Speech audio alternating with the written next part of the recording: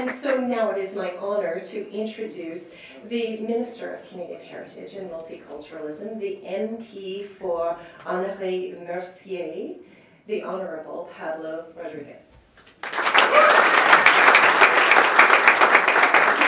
Thank you very much. Merci beaucoup, Kate. And good afternoon, everyone. Bonjour à tous. It's really a pleasure to be here. I saw a colleague, Minister, she's here with us today. And I saw Andy Fillmore, my parliamentary secretary, important dude here, right in the middle. And Julie, I thought, Alan Vaughn's here also. So there's many MPs here with you this afternoon. Moi, je suis vraiment heureux d'être ici aujourd'hui et je veux remercier la Coalition canadienne des arts d'organiser ce rendez-vous-là à chaque année. Arts Day on the Hill is important for a couple of reasons. Actually, I'd say for many reasons. It gives you, the arts community, the dedicated time and space to advocate for issues that matter to your sector. And it gives us politicians and policymakers the chance to better understand how we can work with you to support you in what you do. Vous savez, c'est particulièrement vrai pour moi comme nouveau ministre. It's only been 2 months, right, that I've been on the job. You're starting to know this. You too, Mary, right? It's something. It changes life a bit. And it's only been 2 months, and I told my people from the beginning, I said, je leur ai dit, je veux pas être dans le bureau, parce que c'est pas dans le bureau qu'on va prendre des bonnes décisions pour les gens qu'on représente. So I told them right away, I don't want to be in the office. I mean, it's a nice office, it's big, it's well decorated, but I don't want to be here. I want to be underground. I want to meet our stakeholders, or artists, or creators. And so they took me very seriously. So for 2 months I wasn't in the office at all. So I met my staff 2 months after, and I'm now getting to know them. It's very nice. But I did travel a lot around the country, and that was important.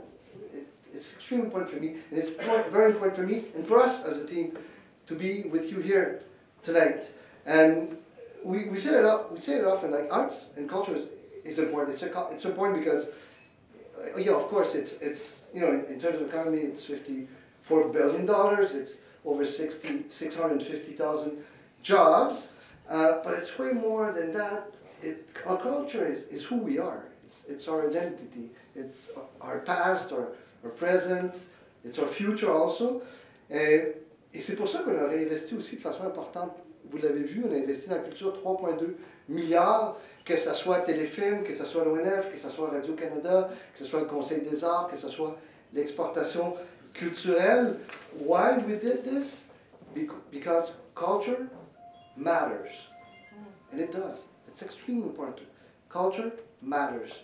And to those that criticize us, and some do, that say, oh, you put too much money on culture, 3.2 billion. To those I like to say, well, just go one day in your life without music, dance, films, television, theater, books.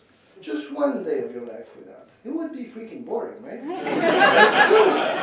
So it's culture, it's what makes life beautiful. Ça nous accompagne dans les moments les plus joyeux, mais souvent, parfois, dans les moments les plus tristes aussi.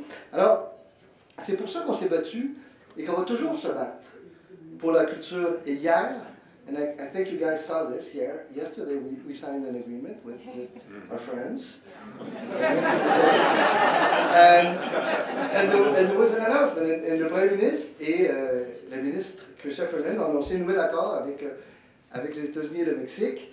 Et cet accord-là va continuer à nous permettre de renforcer notre culture, y compris notre langue française. Ça va nous permettre de garder notre indépendance dans ce qu'on produit, dans ce qu'on est en train de créer dans le milieu culturel. And we said from the beginning of those negotiations that we would maintain general cultural exemption for Canada's cultural industry, an exemption that protects our industries on all platforms, including the digital world, and that's exactly what we did.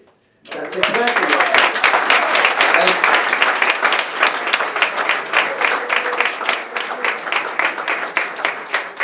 we did. We fought hard.